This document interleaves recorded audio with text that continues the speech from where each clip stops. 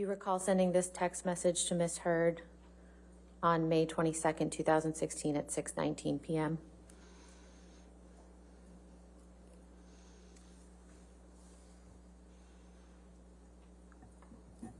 Yes, I do.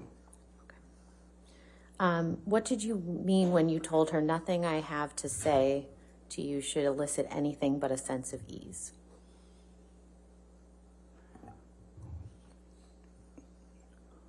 It was essentially, for me, I was bringing up what I'd spoken to her about before, which was a peaceful resolution to the problems, a peaceful resolution in terms of a peaceful and private and quiet and calm divorce.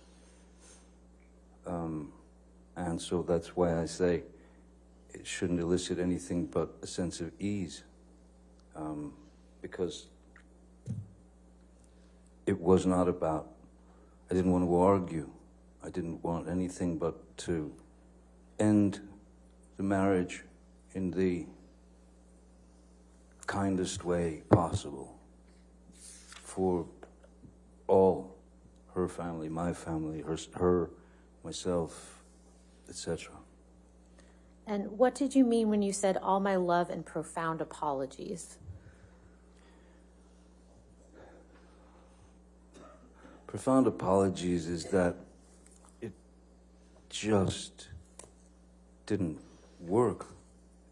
We just could not work. There was no way. And I had to try to put a peaceful end, a peaceful stop to the endless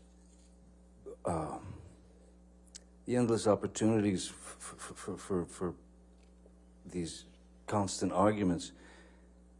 If I didn't put a stop to it, then,